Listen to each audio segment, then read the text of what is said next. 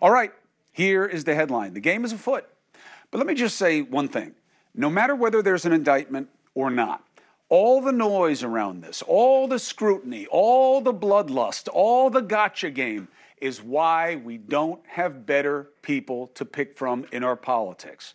Now, I'm not making a judgment, oh, so you're saying it's too high a bar to not pay off a porn star? I'm not judging it, but I'm saying this obsession with personal lives, with prosecuting our political opponents, I'm not saying it's not a good case, but I'm saying it sends a message. And if you're wondering why the men and women that we have in this country, who are leaders everywhere else, avoid politics like the plague, this is it. No matter what you think of the case, just the emotion around it and the animus and the avarice is why people see it as so ugly that it's not worth getting into it. Now, what do we do about that and how we cover this? We do it straight. I see the game. I don't like it. But because I understand it, I want to share the field of play for your benefit so you can see it too and you can judge it. Trump made his play, right? He's being victimized. Now, as soon as tomorrow, we'll see if he has anything to worry about, okay? He likely will not be arrested, nor does he want to be. His bag man, Michael Cohen, pleaded guilty. Trump was mentioned by the feds, you'll remember, in that indictment as an equal in criminality, but they didn't go after him. And in fact, no one did for years. So why is this activity worth it so many years after it happened? And what if it doesn't happen? Well, hopefully, then there'll be no protests. I got to tell you, the former president calling for protests after what happened at his instigation on January 6th shows that he really doesn't care about everything that happened that day. I don't know why else would you make a suggestion like that? Why else would you say something like that after the last time you said something like that and what happened? Now, to the other side of the ball, DA Bragg. All this talk is that if he doesn't pull the trigger now after all this, oh boy, he's got real. Let's question it. Maybe. But that does sound like media hype, right? Because we know the media wants this to happen. Why? They love the action. The antagonists want it to happen. Why? Love the action. Trump needs a pity party more than anybody else does. Certainly more than anyone else stands to gain from his latest legal woes. But for all those who want him held to account, isn't this the last hill that you should want to die on? Couldn't this, even if it happens, even if it's surprisingly substantive, couldn't it stall efforts in Georgia at a minimum, where there are actually issues that matter to the rest of us at play? Governor DeSantis. Now, early on, I gave points to Trump. Why? Played the game well. Dragged in DeSantis with this fugazi suggestion that the Florida governor could have stopped New York. Nonsense. It is a weak second act from the Pence can control the certification play.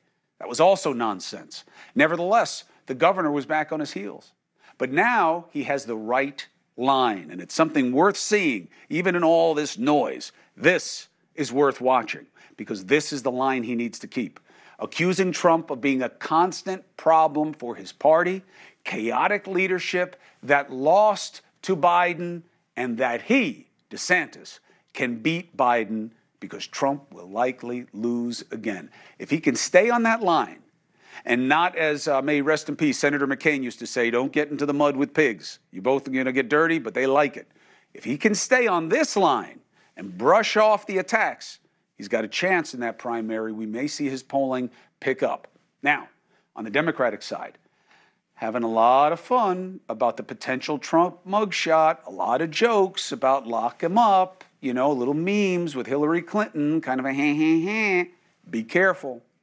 Don't forget, you guys on the left act more like loose fingers than a closed fist when it comes to political warfare.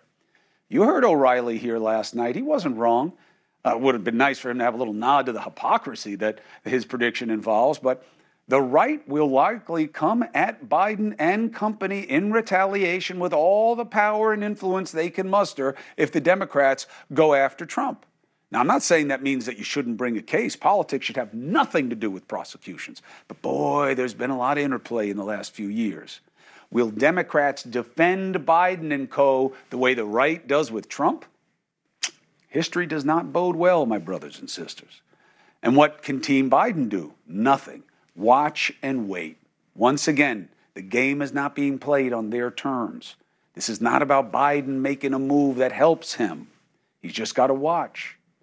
However, what is the most important piece on the board? You. Regardless of whether there's a case to assess or not, do you care? Will you become obsessed with the coverage? Because if you do, if you give any inclination, the numbers go up too much, the media and the players would much rather cover this than inflation or Ukraine or anything else. This is candy, and it's so easy. So make sure whatever comes warrants your consideration. Hey, thank you for watching. Please go to newsnationnow.com, newsnationnow.com, and you can find NewsNation on your television provider. And don't forget to click the red subscribe button down below. Then you will get more of NewsNation's fact-driven coverage.